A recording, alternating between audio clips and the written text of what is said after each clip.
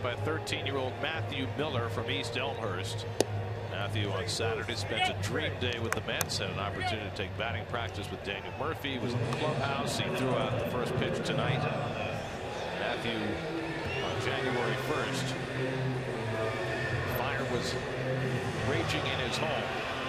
Fire that took the life of his 7-year-old brother Christopher. And Matthew suffered second and third degree burns as he tried to save his brother's life.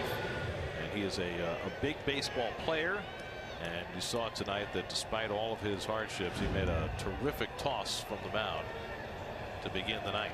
Very nicely done. Greg Gibson, the home plate umpire, motioning to both players.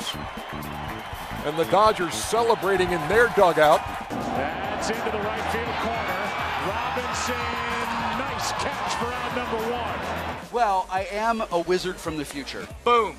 I'm a real doctor. If you had your walk-up music created, who would compose it and or sing it, and what kind of music would it be? You know what? That's a good question.